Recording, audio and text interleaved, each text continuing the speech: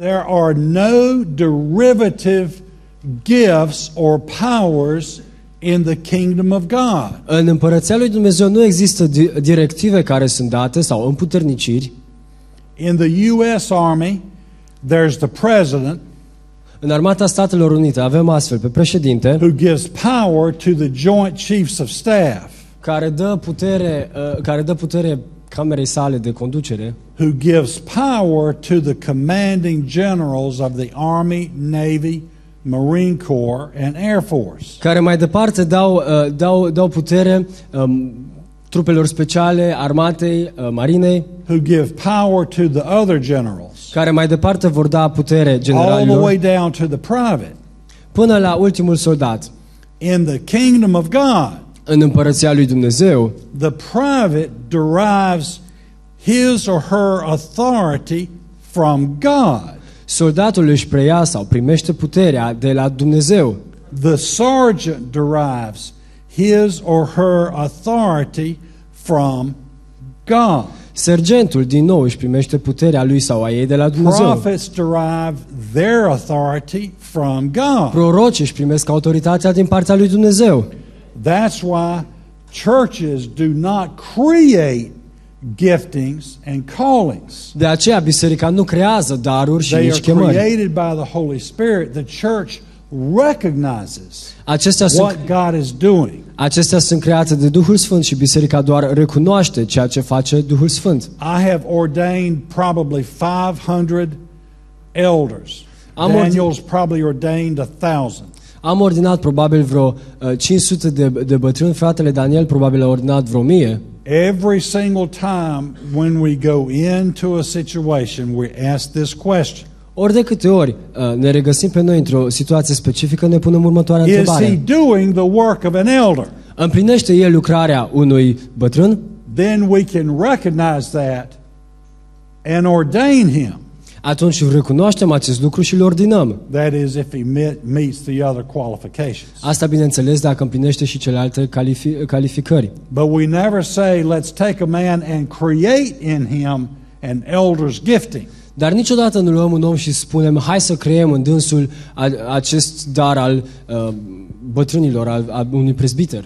I know so many people that get hung up on that and get focused on the leadership.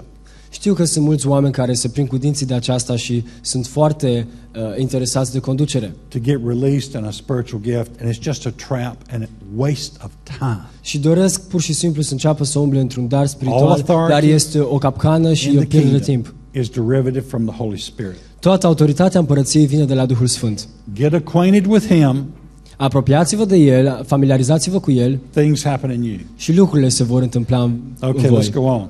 Trecem mai departe. Next, bad attitude. I'm really special and have what they need. Următoarea atitudine greșită, eu sunt într-adevăr special și am ceea ce ei au nevoie.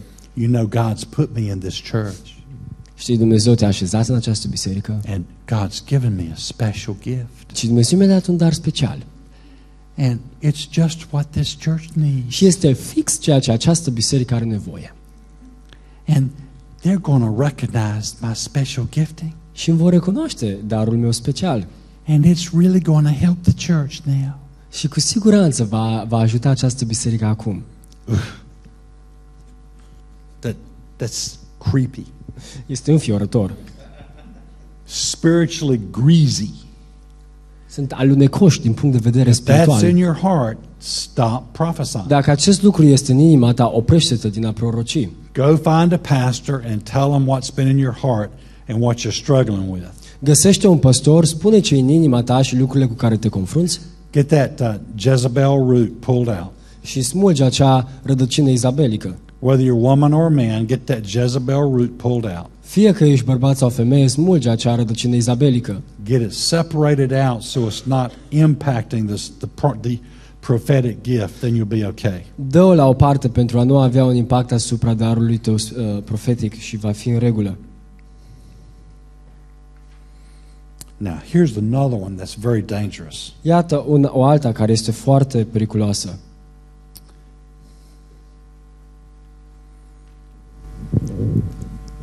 God wants you to know that you're really special.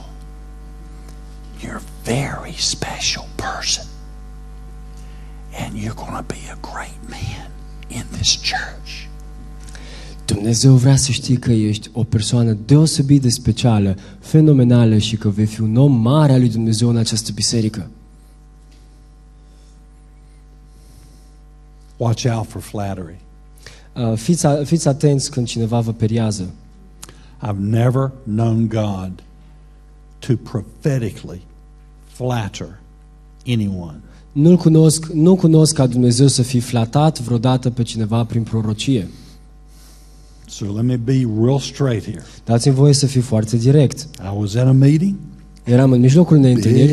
Big meeting. Lots of famous people there. O întâlnire mare cu o mulțime de persoane faimoase, cunoscute. They filled up the pages of Charisma. Au umplut pur și simplu paginile revistei Carisma. In all the magazines and big conferences.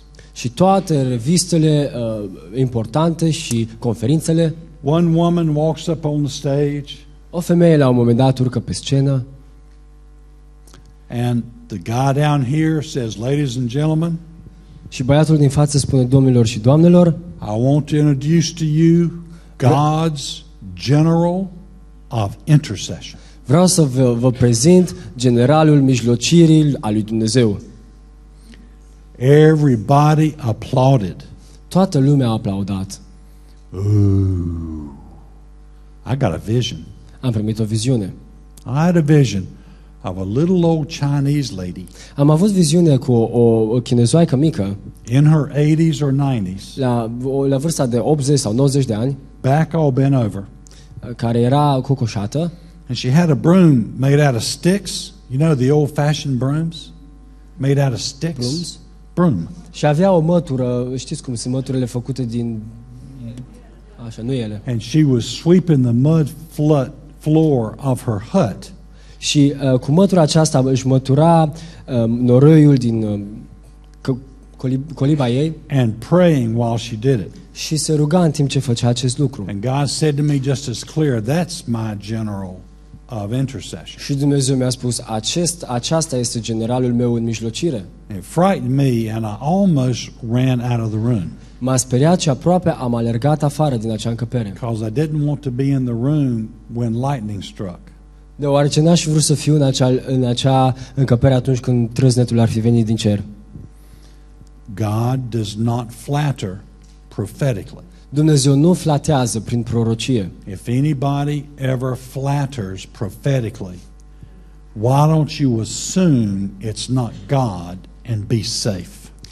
Dacă începi să flatezi pe cineva în prorocie, de ce să nu presupui apoi că de fapt nu Dumnezeu vorbește și mai bine să te afli într-un loc al siguranței și să taci?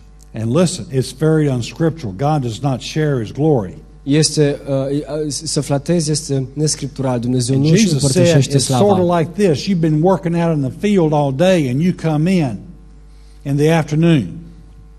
And the master doesn't say, "Well done, thy good and faithful servant." What the master says is, "Fix my supper." Iisus dă această pildă și spune, după ce un slujitor a lucrat toată ziua și intră în casă după amiaza, nu îi spune, bine ai făcut, rob bun și credincios. Nu, îi spune, hai și făm cina. And after I finish, then you can eat. Și după ce eu termin, poți să mănânci și tu. If you hear anything other than that in a prophecy, dacă auzi altceva într-o prorocie, anything that would flatter and say you've been such a good servant of God. Orice care vine și te flatează și spune, ai fost un slujitor atât de bun al lui Dumnezeu. A lady said to me one time, Brother Michael, o femeie a venit și mi-a spus, frate Michael, God showed me that you've been such a faithful servant of God. Dumnezeu mi-a arătat că tu ai fost un slujitor credincios al lui Dumnezeu. And that you Dumnezeu. are one of his true 12 apostles in the world. Și tu ești unul dintre cei 12 adevărați apostoli din lume. I'm going, see you later. God bless you, sister. Și am spus, ne vedem mai târziu. Fii binecuvântată, soră. I hadn't talked to her since. Și n-am mai vorbit cu dânsa de atunci. Because she's got a dangerous prophetic word. Deoarece are un cuvânt profetic periculos. She wanted to lift me up into some exclusive kind of camp. a dorit să mă înalțe și să mă așeze într-un fel de într-un loc, într-un fel de grup exclusivist. Plus, I'm pretty sure I heard the archangel Michael snicker. I think I heard the archangel go when she was saying that. I wasn't sure. Nu sunt foarte sigur, dar cred că în acel moment în care femeia a vorbit, l-am auzit pe arhanghelul Mihail pufnind. Okay, and listen, all of these things you're going to run into. If you just pursue this gift, you'll run into all of these. Vor fi o mulțime de lucruri cu care vă veți confrunta pe măsură ce veți umbla în darul prorociei. But you will. This is common stuff. Ordinary. E un lucru care se întâmplă la nivel obișnuit, la nivel normal. Okay, here's the next one. Iată pe următorul. Well, there's sin in the camp, and it's my job to root it out. Ei bine, există păcat în tabără și treaba mea, e slujba mea să-l scot la iveală. There's sin in the camp, and it's my job as a prophet of the house to sniff it out. Este păcat And wherever I find it, I'm going to speak it. Este păcat în tabără și este slujba mea ca și proroc al Domnului să-l miros și să-l scot la iveală unde este. That's that old rule of legalism. Este vechea regulă a legaliștilor. If you are not perfect, how can you be used of God? They saw you going into the movie. They saw you having a beer. They saw you fussing at the cab driver who just about killed you. He can't be. Look at him fussing at that cab driver. Who does he think he is? All that is old legalism that keeps the church bound up in fear. Always trying to make you be good enough to get to heaven. Cum poate acesta să fie un slujitor al lui Dumnezeu și în același timp să nu fie perfect? Te-au văzut că te-ai dus la film, ai băut bere, nu ai purtat centura de siguranță și aproape ai omorât pe cineva la mașină. Cum poate el să pretindă că face ceva pentru Dumnezeu? Și aceasta este vechea expresie pe care o cunoaștem a legaliștilor care încearcă să te facă desăvârșit. Now here's the next one. Iată următorul aspect. A bad attitude. Brother, if you don't obey this prophecy, God is going to remove the candlestick from this church, and your church is going to begin to lose numbers. Următorul aspect, vine prorocul și spune: frate, dacă oamenii aceștia nu o să ascultă prorocia lui Dumnezeu, Dumnezeu însuși va lua sfeșnicul din acea biserică și numerele oamenilor va începe să scadă. A good friend of mine had this spoken to him by a general of intercession. Un prieten de-al meu a primit astfel de cuvinte din partea unui general în mijlocire. He said, "Sister." Și a spus: soră. She was all lifted up. He said, "Sister, has God given you permission to curse my church?" Soră, ți-a dat Dumnezeu permisiune să vii și să blestem biserica mea? She goes, what?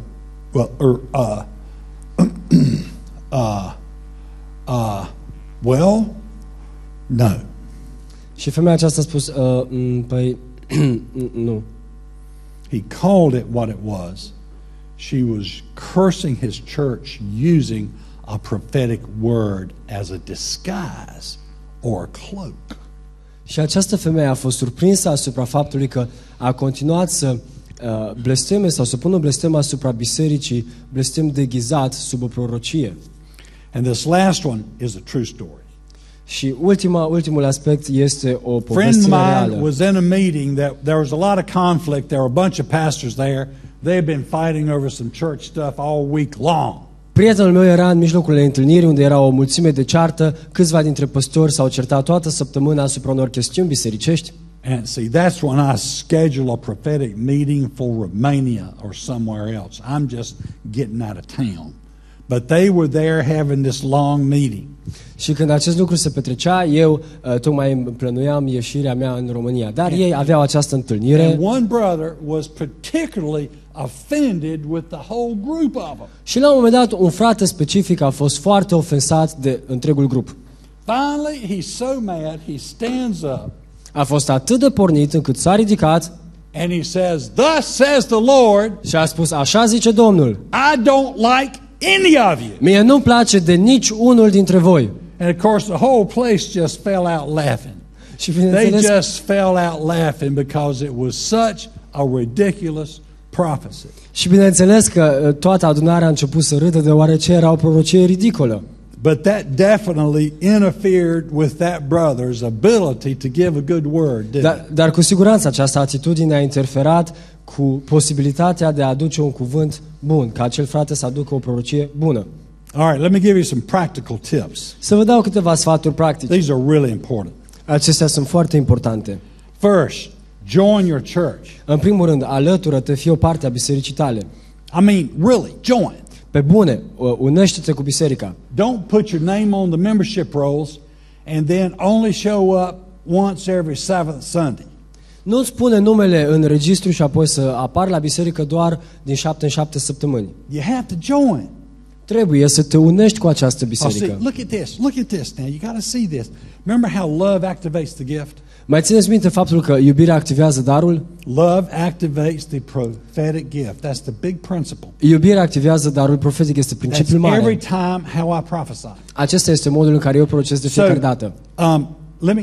Let me ask you right here, from right here. I love the church in China. Iubesc biserica din China. Never been there. N-am fost niciodată acolo Don't plan to go.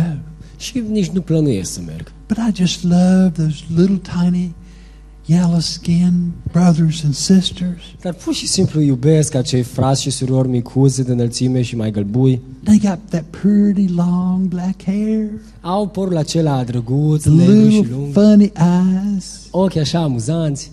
I love them. Îi iubesc. I just feel the love of God. Și pur și simplu simt iubirea lui Dumnezeu. No, you don't love them. Ai, nu iubești. You got a good romantic idea Ai o about idee the Chinese bună, church. romantică cu privire la biserica chineză. Only way you can love the Chinese church. First, you got to go to China Modul în care poți să iubești o biserică din China, în primul rând trebuie să mergi în China and get around 7 or 8 million Chinese who are all packed into one small place. și trebuie să te alături unui grup de chinezi care se strâng toți buluc într-un loc strâmt. And then the next thing is, after you get sort of used to that, go use the toilet. Go use the toilet. Și apoi următorul lucru pe care trebuie să-l faci este să mergi și să folosești toaleta în China. He didn't believe me, did he? He didn't believe me. Because the toilet is going to smell so bad Deoarece toaleta va mirosi atât de îngrozitor that when you open the door, încât atunci când deschizi ușa, the acids are going to fill your nose and burn your nose hairs. Isn't that right? mirosurile acelea acide pur și simplu te vor lovi și îți vor arde nasul.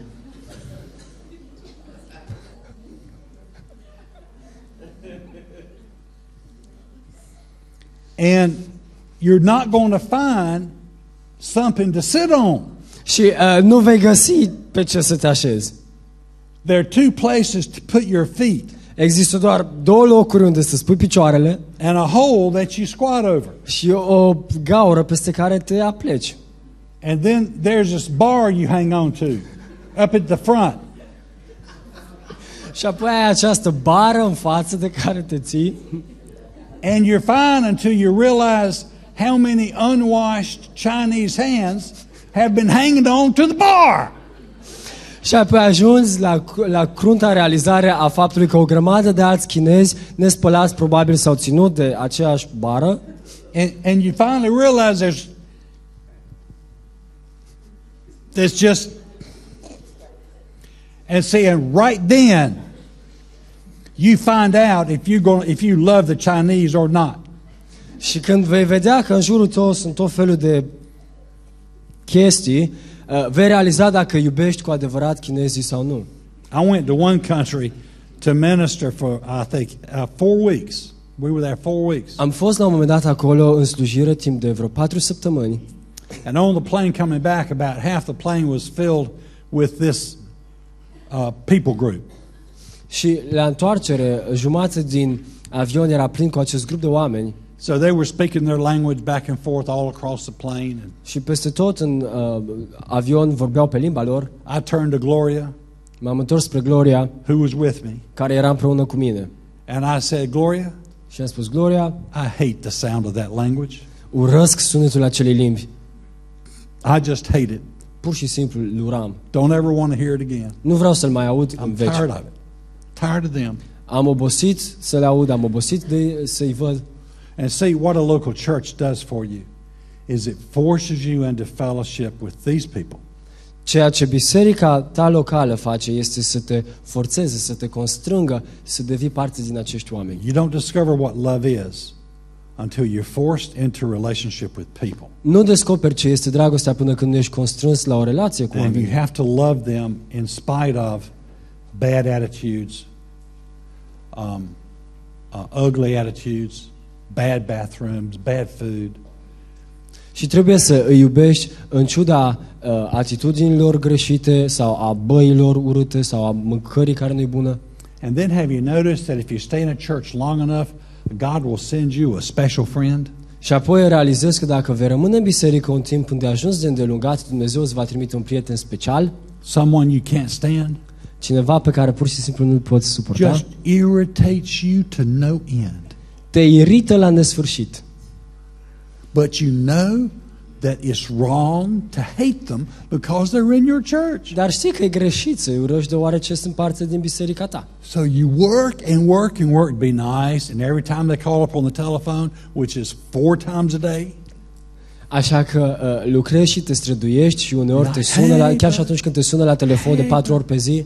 hey brother, and inside you're going, he called again. Și când le auzi spunându-ți, hei frate, și zici, iar m-a sunat. Always asking your wife, honey, would you take this call? Întotdeauna îți întrebi soția, hei dragă, nu vrei să And she's preiei just tu? going back there. You're the man of the house. Și ea zice, nici când, tu ești bărbatul în casă.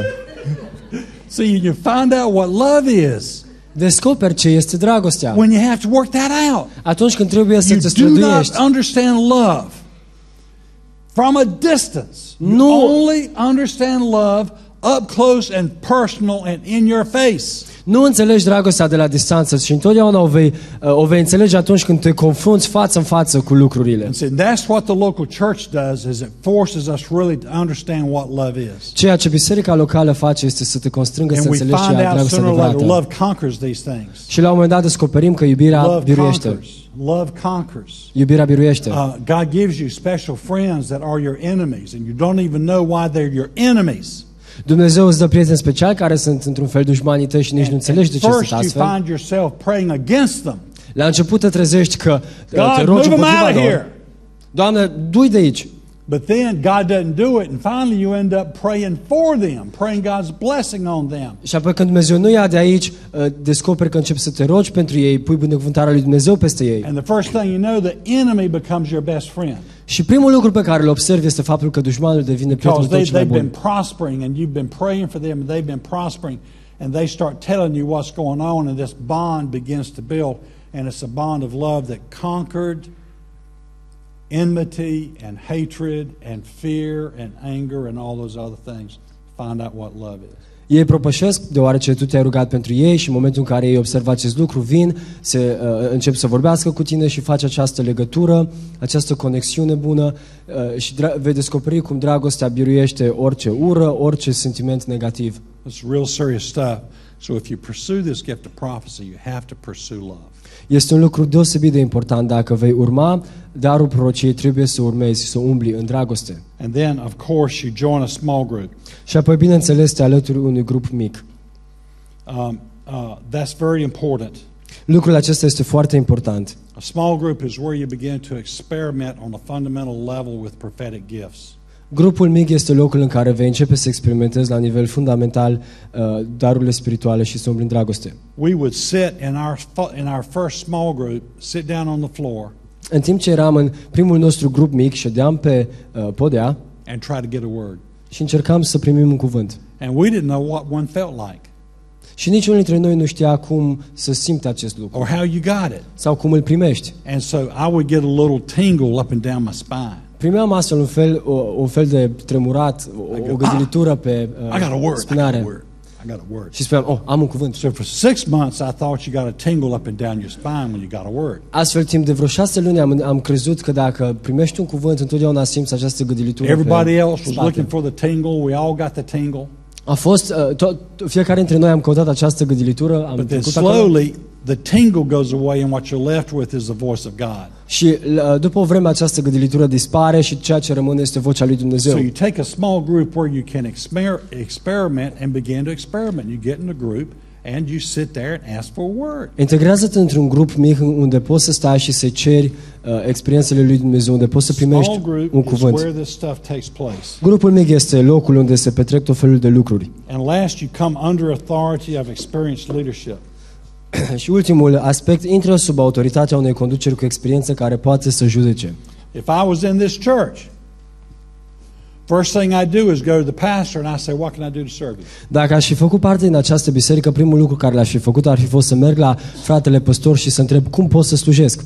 Can I meet you at Starbucks for coffee? I'll buy. Sau hai să mergem să ne întâlnim la Starbucks, o să plătesc eu. Just going to give up next to him and find ways to serve him.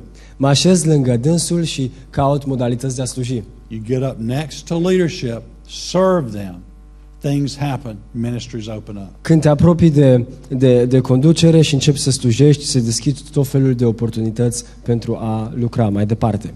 Next, you have to work on communication so prophecy is clear. Următorul lucru, trebuie să lucrezi la modul în care comunici pentru ca prorocia să fie clară. God does not communicate garbage. Dragostea lui Dumnezeu nu comunică gunoi. Listen, I've lost good friends over this one. I had a friend that every time she prophesied, what she'd prophesy is shapes moving up in the heavens. Brother, I saw, Michael, I got a word. What? I saw a shape moving up in the heaven. It was golden and yellow. Am avut un prieten care obișnuia să spună, să vadă tot felul de forme care se mișcau în ceruri. A spus la un moment dat, Michael, am o prorocie. Văd această formă care se mișcă în ceruri, este galbenă și strălucitoare. I said, that's not a word. Și am spus, pe asta nu e un Doesn't cuvânt. make a bit of sense. Nu prea are sens. Nobody had ever told her. They all said, oh, that sounds so spiritual. Nimeni nu i-a spus că nu are sens ceea ce spune. Toată lumea i-a spus acestei surori But că este nobody had foarte ever told her. spirituală. It just didn't make any sense. Dar nimeni nu i-a spus vreodată că nu are niciun sens ce spune. So don't prophesy things that don't make any sense. Așa că nu prorociți lucruri care n-au niciun sens. I had another case. I was down in a place, asked to go down to eastern North Carolina and prophesy over a pastor who was going to be installed. Am fost nevoit să merg undeva pe lângă Carolina de Nord și să prorocesc peste un păstor care urma să fie pus în funcție. Me and another friend are sitting there in this house. Împreună cu un alt prieten eram în casa lui. New pastor and his wife are up front. Păstorul împreună cu soția lui era în față. There's another room of the house over to our right. Era o altă încăpere în casă la dreapta noastră. And this woman's voice comes way up, wavering up out of over there somewhere. Și la un moment dat, de pe acolo, de pe undeva, se aude vocea tremurată a unei femei. I see it. I see it. Văd. What do you see? What do you see? Ce vezi? It's big. E mare And it's gray. și gri. And it's moving this way. Și se mișcă în direcția asta. By then, me and my friend Jim LaFoon, we were looking at each other and just doing everything we could not to fall out on the floor laughing. Și împreună cu prietenul meu, Jim, ne uitam unul la celălalt și ne chinuiam să nu picăm pe jos și să râdem. And she says, "Oh, what is it? What is it? What can it be? What can it mean?"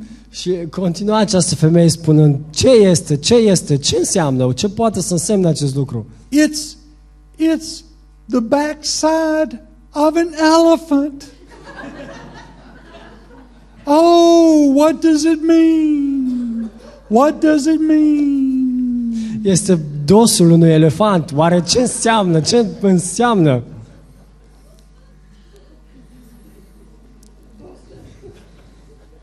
That's the true story. Aceasta este o poveste reală. Now, if that had been one of you, given that elephant prophecy,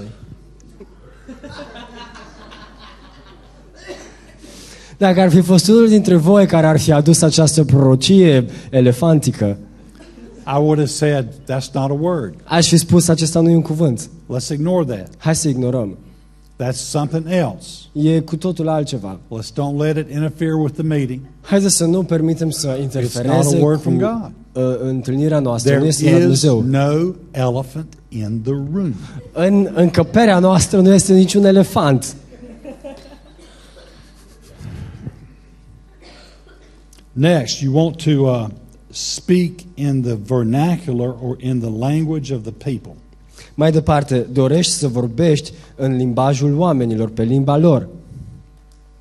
Speak so people can understand. Vorbește astfel încât oamenii să poată înțelege. If you're speaking to a bunch of engineers, Dacă vorbești unor ingineri, speak like an engineer. vorbește asemenea unui inginer. If you're speaking to a bunch of lawyers, speak like a lawyer. Dacă vorbești unor avocați, vorbește asemenea unui If avocat. you're speaking to a bunch of housewives, speak like a housewife. Dacă vorbești unor casnice, vorbește asemenea unei casnice. You always want to be careful to understand your audience and speak so they understand what you're communicating. Întotdeauna când vrei să vorbești, vorbește înțelegând audiența, astfel încât audiența să știe ceea ce vrei să spui. If we had time to talk about how to interpret Scripture, we'd be talking about this a lot. What was the writer saying? To whom was he saying it? And what did he expect them to understand? Dacă am fi avut timp să studiem Scripturile, ceea ce am fi făcut mult ar fi fost să luăm un pasaj, să spunem ce vroia să spună autorul, ce vroia să transmită și de asemenea la ce se aștepta ca audiența să înțeleagă. Wait until it's clear to you, then it will be clear to someone else. Așteaptă până când ți se clarifică ție și apoi va fi clar și altora. And if it's not clear to you, you will not make it clear to anyone else. Și dacă ție nu ți este clar, nu va fi clar nici altora. And talk until it's clear. Don't sacrifice clarity for brevity. Vorbește până când mesajul este clar și nu sacrifica claritatea de dragul grabei.